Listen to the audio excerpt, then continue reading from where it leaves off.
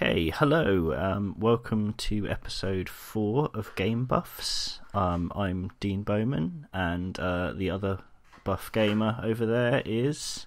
Oh yeah, I'm James Hamblin. Sorry, I was just doing some arm curls. Okay, no, fair enough. You won't mind in a minute if I start doing some push-ups or something like that as well. Yeah, that's fine. Yeah, the more the merrier. Yeah, but just try and keep your mouth close to the microphone. Yeah, well, yeah. We've got to maintain this buffness. At 24/7. So I'm just constantly exercising since we started this series of podcasts. We're going to be doing some mental exercises this episode though, because we've been playing a very smart game, haven't we? Yes. We've been playing a game called The Beginner's Guide. So let's I'll just try and summarise this game. Okay, good luck. It might be worth pointing out that, like with every episode of Game Buffs, we will dive in detail. Therefore, there may be spoilers ahead. So if you are keen to play The Beginner's Guide without having it spoiled, maybe go and play that before you listen to this. It's not long. It's not long. It's 90 minutes long or thereabouts. And it's I think you mentioned earlier that it's kind of like it's got the most stuff to think about within such a short amount of time that you've come across. Yeah, it's very upfront about the fact that it's only about 90 minutes long, and it's about the only thing it's upfront or clear about, I think, probably. Yeah. Okay, so The Beginner's Guide is a game by Davey Wreden, who wrote the Stanley Parable, didn't he? With William Pooh, so this is a new game by him, and it's kind of 90 minutes long.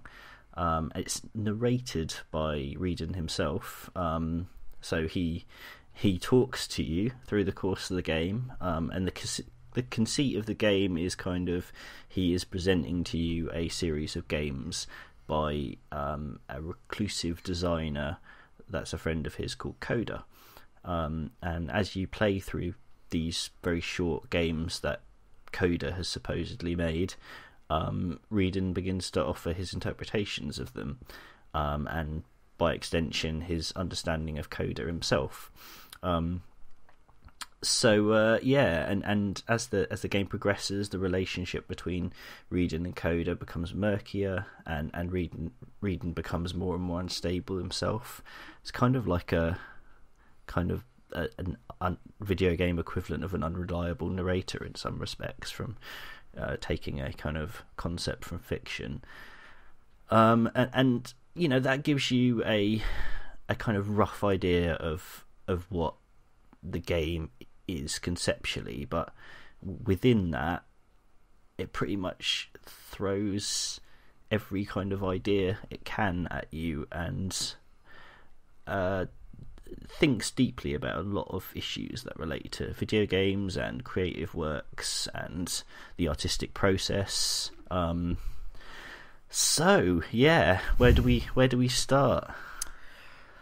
I think possibly with I was going to say the fact, but I don't think there are particularly many facts that you can cling on to when you're playing this. I think possibly I would like to ask the question whether this is actually not necessarily an interesting, whether this is a beneficial experience for the player and for the creator, or just one or just the other here.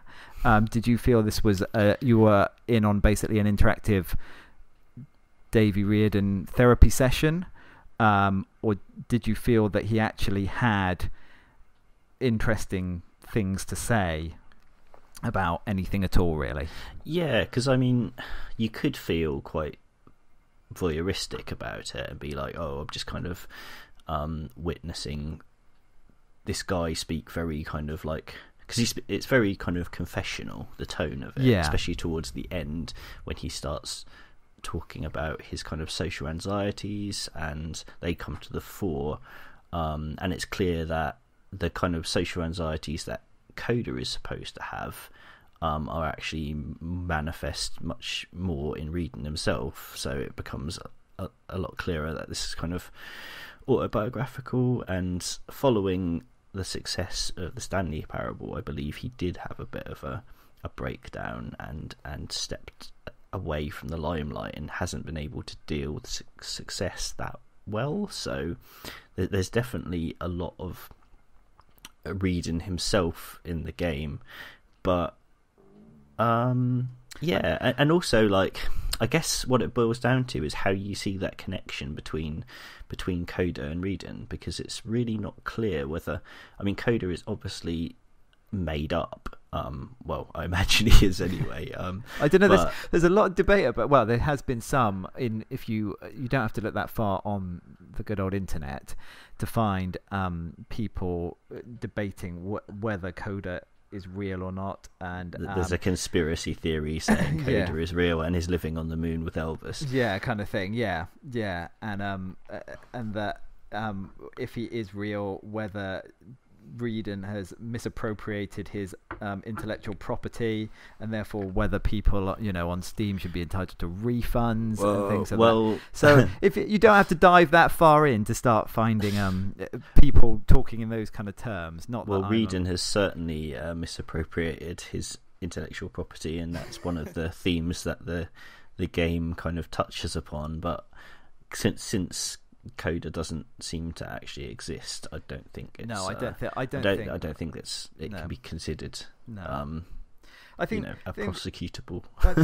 I think that one of the things that I half expect after I'd finished the game, or games, it's kind of a compendium really of kind of unfinished kind of prototypes almost, or possibly even kind of finished. That's another debate as well about whether these are actually finished games or whether these are half-formed ideas or things like that. That's another interesting thing, isn't it? This is almost like a compilation of short stories, which you don't really get at all in video games. I think it's almost the kind of a kind of compilation of kind of it did, like I say, it did feel to me at times a bit like I said, an interactive therapy session where he's presenting thoughts and raising questions and then not answering them. But I think that after finishing the game, I was half surprised at the start. These days with films quite often where they say based on a true story, or taken from true events or something like that, and in actual fact that depending on the story and depending on the film, how much of the truth is actually there, varies to a great degree. And one of the things that I was thinking about at the end was how much of this is kind of based on true events, and then he's kind of extrapolated out of that by kind of thinking about it, the points that he thinks are interesting about his own situation, and then has kind of presented them in a kind of semi-fictional way to try and possibly kind of therapeutically for himself, but also to trying to explain to his audience, or the game's audience, some of the issues with game development. I think especially kind of not necessarily solo game development, but small, kind of team indie, if you want to call it that, kind of game development, where basically it's, I mean, with a huge team, I guess, unless you're somebody like, I don't know, like Kojima or somebody like that, your personality in large games often gets lost in the kind of vastness of the greater project. Whereas in a small team, or if it's just you, and I think we saw a lot of that last year. You're putting quite often, and it's becoming increasingly deliberate. Developers are putting more of themselves into their projects to tell stories.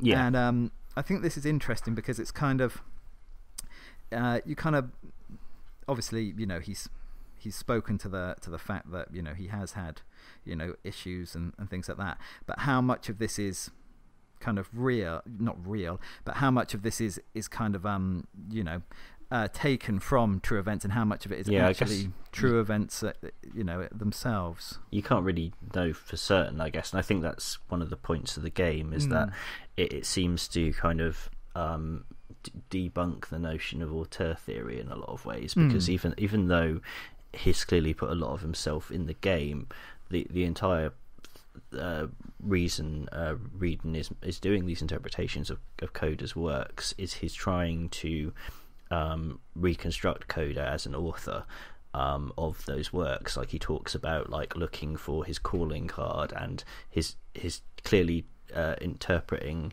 these works as a body of work belonging to an author with specific kind of thematic preoccupations, and he reads a lot into them. He's constantly interpreting and understanding the games as an expression of their author. And I think by the end of this game, that kind of process has been revealed to be kind of eminently flawed, especially as basically at the end of the game, everything kind of like starts falling apart a little bit, and his relationship with Coda kind of falls apart. He starts to try and show Coda's work to other people in order to, as an attempt to try and kind of get some positive feedback for him, because he thinks this will help, but it doesn't. And Coda disappears and just sends him one last email, which has his final game in it, which is called The Tower, and it's incredibly dark, and it's almost impossible to proceed in the game without hacking it, which Reardon has to do to progress. And at a certain point in that game, you start to just go into these areas that just have messages directed specifically to Reardon, which talk about, I think one of the quotes is would it why don't you let the games just be as they are? So he says, if there's an answer, a meaning, would that make you happier? So it's like almost denying the fact that there needs to be an interpretation of the game, and whether that that should be seen as a reflection of the author or not, which is all really, really fascinating, and very meta, obviously. Yeah, I mean, I think it's when you finish the game, it's, looking back on it, it's a struggle to kind of parse out all the things into individual points that he seems to be trying to make. Part of that is because there seems to be quite a lot of stuff, and you have to try and work through in your own head what you think is important and what you think isn't so important, and also because you don't know whether Reardon is playing himself here totally, or whether he's kind of playing a version of himself. You don't know who Coda is.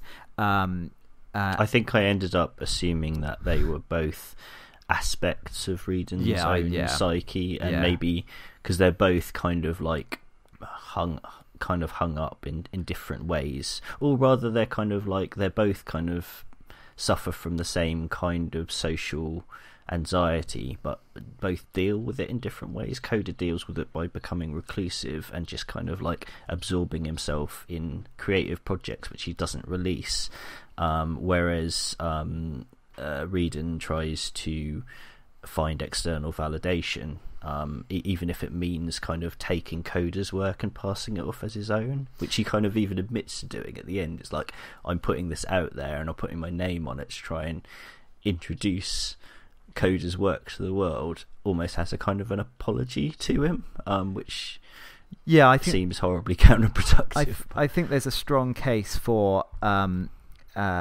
thinking that Coda is part of Reardon, either if you want the creative part, that Reardon in the game is the part of Reardon that is enjoys public attention. Yeah, he's the critical part, maybe. Yeah, like the part I think I kind of concluded he was the part that kind of was but the part that enjoyed public attention, because a lot of the points that he raises are things that I think either kind of game commentators or the gaming public, they're the kind of questions that they would raise, or they're the kind of questions that he this is getting confusing now, that Reardon thinks are important to them, if you saw what I mean. I'm not sure whether kind of Coda is meant to be a pre-Stanley Parable Reardon, and Reardon in the game is meant to be post-Stanley Parable Reardon, or whether it's just a kind of composite of who he kind of now is. There's two of the big themes in the game are there's a talk of this creative machine that actually kind of appears in the game later on, and that is alluded to, well, is shown as being Coda, basically. Coda feels his creativity is dried up, and he sees it literally as a machine that's stopped working, which you find in the game. And the other kind of major theme is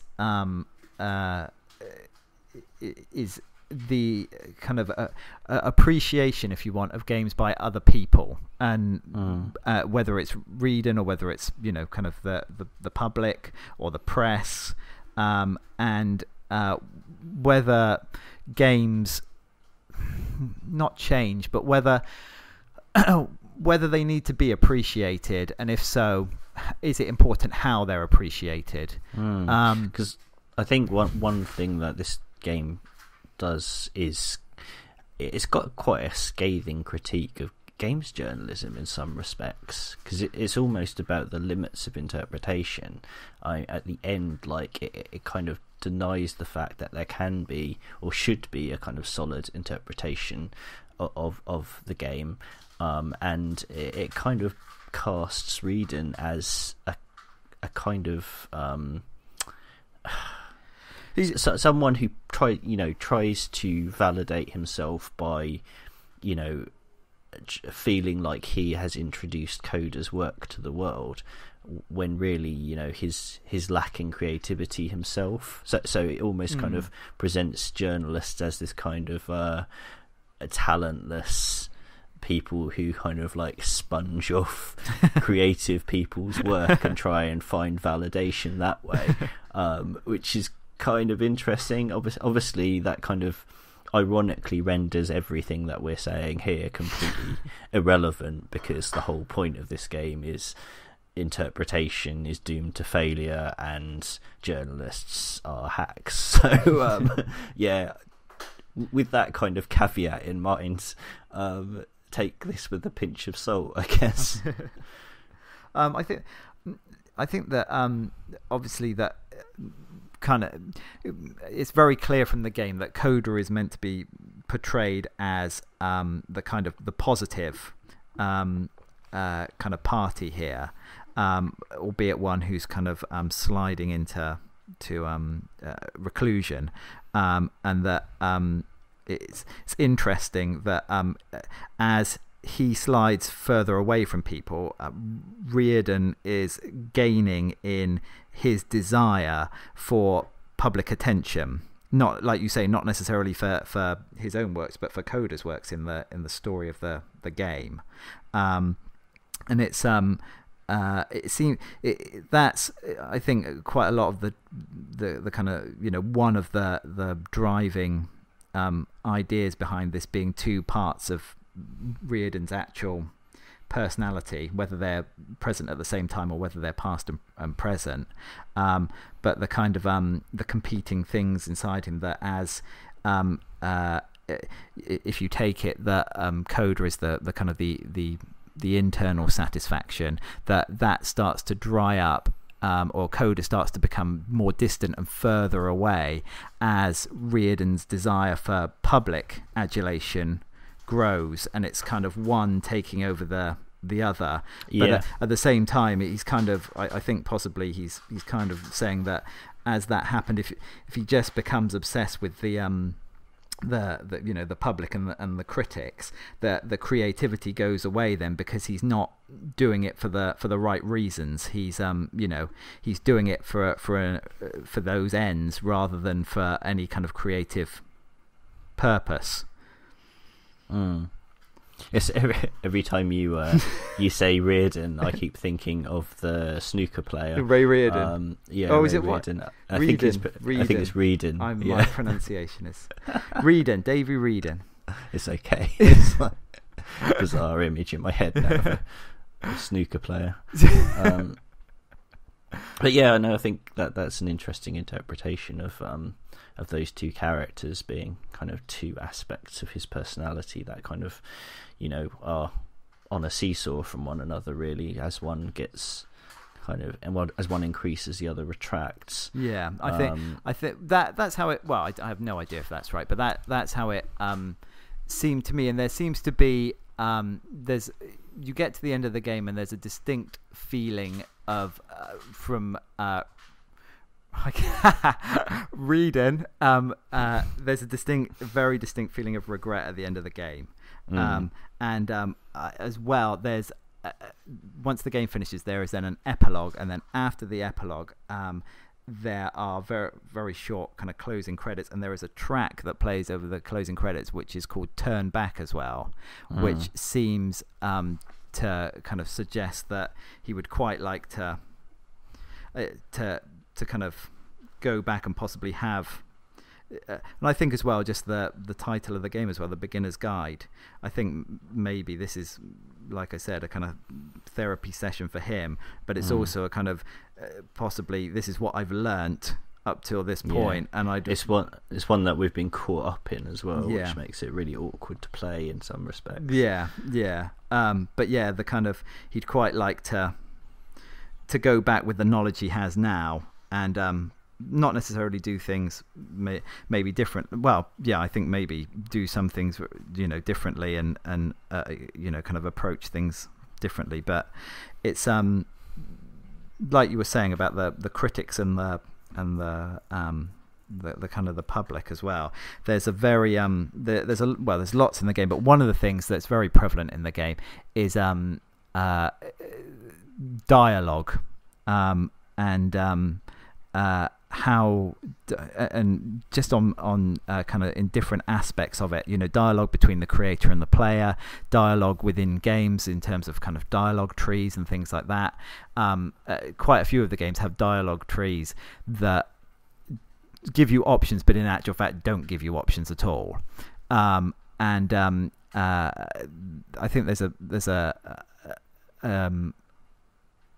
a point that you get to where there's the implication is kind of I'm trying to have a conversation with you here, but it's impossible basically, for various reasons. But that is then interwoven into other things as well, about himself possibly speaking to himself, previous, from the past, and giving himself advice about things like this as well.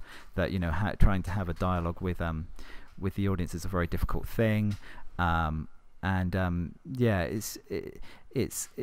it seems to be possibly not just a list of his regrets, but a kind of he's made this game. There's another ongoing theme in the game about reflecting on things once they're complete, or whether you've even completed them, or when you're kind of done with them. And I think possibly the whole game is a kind of reflective piece on where he's come so far, and the things that were good, and possibly how they've soured in some ways as well. It's interesting that you should note that he almost wishes that he could go back and kind of do things differently, because that's exactly what you could do in Stanley Parable. In Stanley Parable, you took a route through these forking paths that were the game, and then you got to some kind of an ending, and then you started again at your desk and you got to try again. Whereas in this game, it's much more linear. It just ends. And also in the Stanley Parable, that game was an exploration of like the limits of player freedom within a game, really, like how much you could deviate off the critical path as laid down by the game's designer in the form of a narrator. And you could kind of willfully defy the narrator and kind of like beat your own path in that game to a certain extent, although he'd always kind of punish you for it or kind of anticipate what you were doing. Whereas in this game, you literally often can't make any progress without Davey Wreden say so, because he's the one who's changing the discs almost on the games, so you can't get to the next track until he loads it up effectively. And also there are certain points in the game, especially towards the end, as his state of mind becomes more frayed, where you literally can't make progress without Davey Wreden actually modding the game for you. So there's a bit where it's like, oh, there's a 6-digit code that you have to put in and it's completely random, but after a few seconds he's like, I've written the answer on the floor for you, because it's obviously impossible otherwise. And it's like you're completely beholden to Davey Wreden as the designer to let you make progress through the game. So it kind of like, it's an interesting exploration of like how much control the designer of the game has over the player. So if, and you know, it deals with similar themes to Stanley Parable, maybe from a different perspective. I think possibly if the Stanley Parable is about pushing, you know, player freedom. I mean, the Stanley Parable is also, you know, is an interesting game for lots of reasons as well, because it's like you say, you know, challenging your thoughts on player freedom and actually how much that is curtailed and channeled by the developer or the game maker. I think maybe here there's some stuff about him thinking about how much freedom a game maker actually has. So if the Stanley Parable is possibly a bit about player freedom, there's possibly something here about you know, developer freedom. I think, I mean, towards the end, like you I think you said earlier, the last game in the collection, Reardon says that it seems to despise the player at some point, and you wonder whether I was wondering at that point whether he was kind of, you know, trying to say that, you know, although Coda is a kind of sympathetic figure in this, it's not necessarily that his is the correct way to approach things either, because if you do that and you make games solely for yourself, whether that's a kind of destructive, that can be a destructive path to go down as well, whether if you don't have any considerations apart from yourself. I mean, Reardon's being, you know, seemingly being selfish by, you know, showing these games to people when Coda doesn't want him to, and putting interpretations on them that Coda doesn't want them to, you know, manipulating them for his own desires. But in actual fact, you know, kind of Coda isn't doing too great himself. When he's actually just solely focused on what the games mean to him.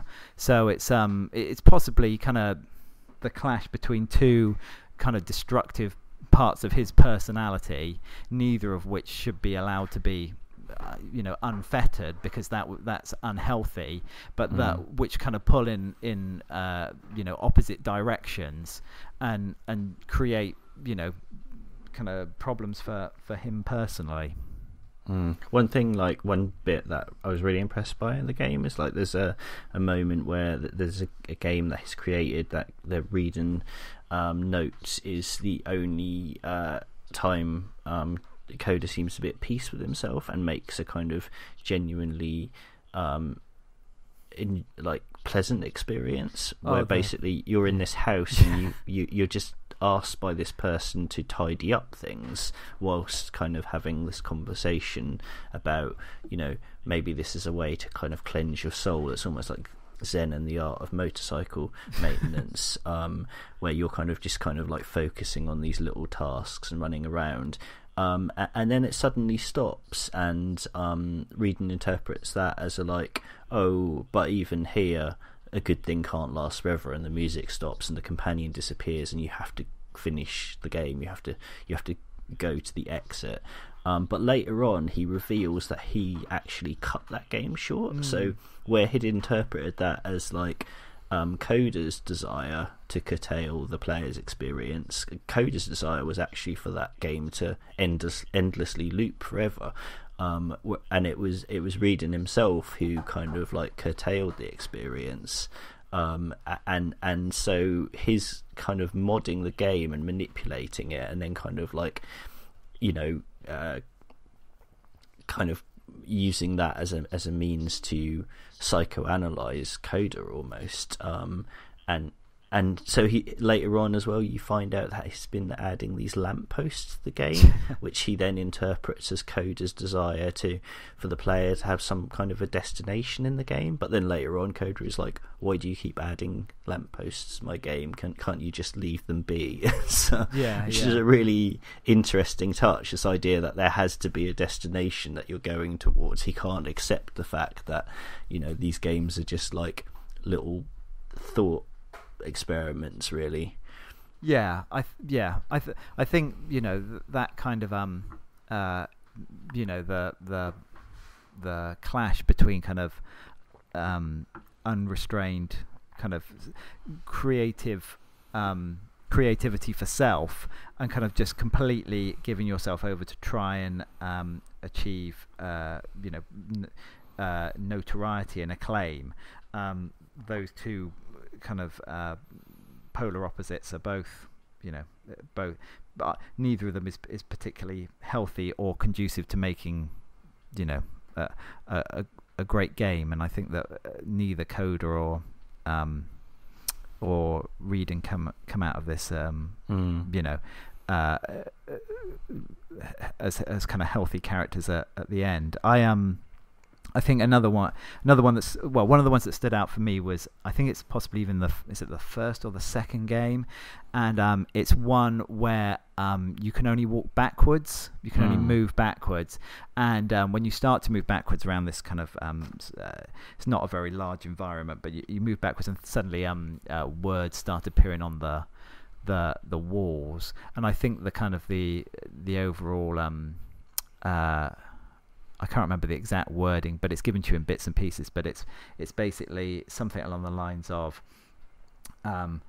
how if the past is always behind you, how can you ever confront it, or something like that. Yeah. And I think that possibly, you know, once again is kind of a kind of autobiographical message. You know, that's you know, the way that he, as a game developer or as a person more, feels about, you know, his path so far in game development. You know, that he's you know, he has these issues, and that this is kind of, you know, making this game possibly is a way, like I said, of kind of, you know, part self psychoanalysis, part, you know, kind of therapy of you know, dealing with the person he, you know, possibly has become, that he possibly isn't 100% overjoyed with. And I think it's really interesting that we've got to this point now as well, where, you know, I guess the mediums come to maturity to the extent that you can have these very self-reflexive kind of personal pieces like this, and playing it really reminded me of the work of an American animator called Don Hertzfeld. I don't know if you've heard of him. In particular, he did an animation called Rejected, which is very self-reflexive. Have you seen that one? Yes. So in Rejected, he kind of chronicles his attempts to make cartoons for this kind of Canadian children's television station or something, but he makes them so disturbing that they're or surreal that they're constantly rejected, and eventually, as his kind of depression starts to kick in because he's being rejected all the time, the animations themselves start to break down. So the kind of stickmen figures that he typically draws and is famous for start going all kind of like juddery, and holes start ripping in the fabric of the paper, sucking all of like the characters in, and it just gets really kind of like the actual medium of the film that he's making it on just starts to break down. And that almost starts to happen in this game as the games progress. You have this imagery of prisons constantly as well, bars dropping and like imprisoning the player, imprisoning the designer. And I was just going to point out that you mentioned there were two themes earlier. I think the third theme could be the idea of kind of prisons and kind of being trapped, which he explores quite a lot in this game. Yeah, and to that end as well, the kind of an offshoot of that, but it's also prisons is a major part of the game, and another major part of the game is the idea of mazes as well. Possibly mazes that can't even be beaten. Is a major, and I don't know. I mean, that's, you know, you can interpret that in lots of different ways, but I think that there's a lot of ways you could read that, whether it's talking about mazes for the player, but I think also as well mazes for the, like you say, same with prisons, mazes for the game creator, and you know, mazes that you find yourself stuck in and that you can't then get out of. We're making this sound like an incredibly depressing game, and I guess on one level it's also really kind of like exciting, isn't it? Because like it's one of those things where if you come across something that is so playful and has so many ideas, it's a real joy to experience it, even if it is dealing with kind of slightly dark themes. Like it's a really amazing experience. And like, you know, at the end, like the final shot is you ascending over this huge labyrinth that's sprawling out below you. It's like you've kind of like, there's this sense that you've kind of risen above it at the end, or Reardon's risen above it perhaps. But at that point, it's weird because like in the epilogue, Reardon himself kind of abandons you. He says he can't do it anymore, and he goes silent, and you're left to kind of like do the last little bit on your own, and you end up finding this kind of beam, which is a callback to earlier in the game, where there's a kind of glitch that the beam's supposed to kill you, but instead it kind of like transports you up into the air above the level geometry, and you look down and just see this huge endless labyrinth sprawling out below you. Yeah, that's it's an amazing ending, absolutely amazing. And I think, you know, it's once again, you could interpret it,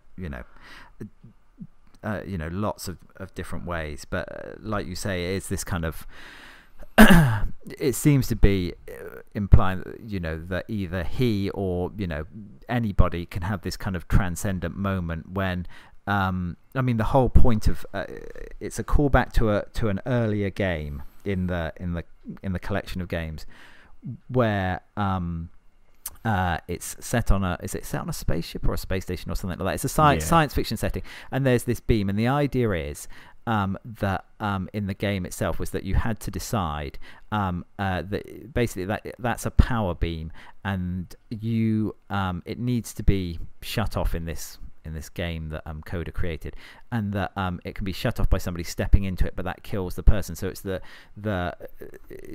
up to you.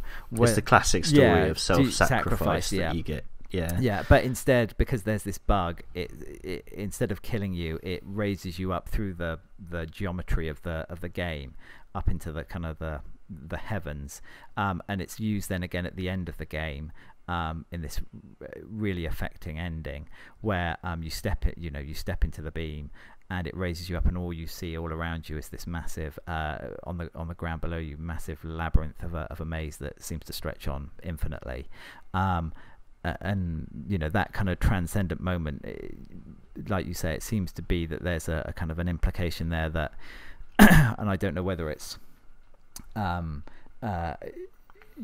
whether you read it back into that kind of idea of self-sacrifice as well, whether you have to sacrifice some of yourself or all of yourself to be able to have that transcendent moment, to be able to rise above the problems that have been created all around you, and in actual fact that I think possibly that you have created for yourself, in order to be able to see what you've done, because the rest of the time you're in this prison, you're in this maze, you're kind of stuck, and you can't get the right perspective on it until you kind of are willing to kind of finish with all of that, and actually, like in the game, kind of step into the beam and actually sacrifice the person that you were or you've become, then and only then are you able to proceed. And equally, like as a player, you have to kind of sacrifice some of your own kind of desires in order to kind of go along with the designers kind of experience the game. Yeah, it's a good point. So there's a kind of sacrifice on both sides. You have to give your freedom over, because I mean, I think it was it's worth saying that in the game, if you don't have a choice, if you want to keep going, you have to step into the beam on both occasions. So there's possibly very definitely that as well, that you have to kind of give yourself over to this fate. If you want to proceed, you have to give yourself over to you have to relinquish your freedom in order to move forward, if you like. But I think games are always on some level about freedom, and often like about freedom in the extent that you have to give up some of that freedom in order to play, and that can be an interesting thing to think about in itself. Well, and the Stanley Parable was a lot about that, wasn't it? It was that how much freedom do you actually have, and it was done in a very very clever, very kind of cute and comical way. But as a player, how much freedom do you have? And if you choose to exercise that freedom, how much of it do you exercise? And if you try to exercise too much of it, it can end up being a bad thing for you rather than actually being a good thing. Yep. So. I think that's a good point to wrap up. Talking about this is talking. It's like a kind of verbal maze, trying to work your way through this, because it's like a George Louis Borges novel. I don't know if you've read any of his stuff. I don't know. Drop some obscure knowledge on you there. It's his a kind of. Has he done any Peppa Pig stuff? I've been reading a lot about that lately. He's a kind of early science fiction writer, kind of Argentinian, I believe. Oh, really? Are you reading it in Argentinian? No. Oh, it's been translated. He's one of my favourite, actually. I expected more of you. Him out. Oh, sorry. I thought you were going to quote it to me in Argentinian then. No, sorry, go on. He wrote a story called The Garden of Forking Paths, which is kind of seen as a kind of precursor to hypertext fiction. No, I have read that, actually. And kind of like video game fiction. And I have read that, and I did not... his name totally escaped me. I don't think I've read any more of his work, but he wrote a story called The Library of Babel as well, which I thought of in those final shots of the game, which is about an infinite library in space, where every permutation of every book ever written exists in some form, and it's just nuts, really nuts. But it's kind of viewed almost as a labyrinth. He writes about labyrinths a lot. So I wouldn't be surprised if there was some reference to him here. But obviously that's me enacting an act of interpretive violence on the game myself. So we'll just stop talking about it. I was just going to say, I think I found it funny that a game that is about a game designer basically ending up begging somebody not to interpret his games and discuss his games actually is contained within a game that is solely meant to be interpreted and discussed, and that is meant to is meant to spark that kind of it's a game about struggling to communicate, that actually has encouraged people to communicate with one another and discuss the possible themes that it contains. So I thought that was great. Just like we're communicating now. So I guess like the game has succeeded in that regard. We've babbled on for long enough, I think, on this. But sure. I apologize if you're listening to this and you just have spent the last half an hour, 40 minutes thinking, what are they talking about?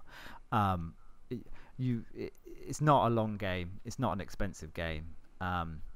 It's definitely worth checking out if you if you're if you're curious. If you're curious about things like that. We didn't even get onto discussing whether it is whether ironically, for something made up of games, whether it actually is a game itself. Oh, let's not get into that discussion because we could be here all night.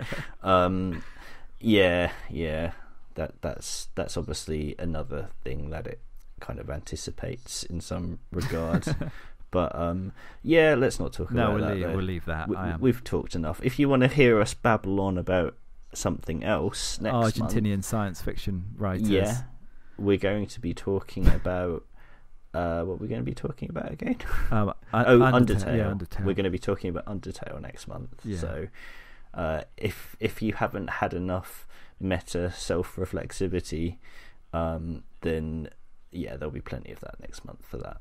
So and once again, it's a lot longer than the beginner's guide, but Undertale isn't a terribly long game, so why not play along at home, and you can be on the same page when we start talking about it next month and not be completely confused, like no doubt everyone was this time. I think we should maybe have a discussion about setting the bar a bit lower for these. Maybe we should just do Black Ops 3. Let's just do Pac-Man. Go back to Pong. No, you can interpret far too much into that. Oh no, it's true. It's all about capitalism. Anyway, with that note, let's say goodbye, James. We'll see you all next month. Or not see you, but talk at you next month. Hope you enjoy the beginner's guide if you choose to pick it up, and see you next month. All right, bye everyone. Bye.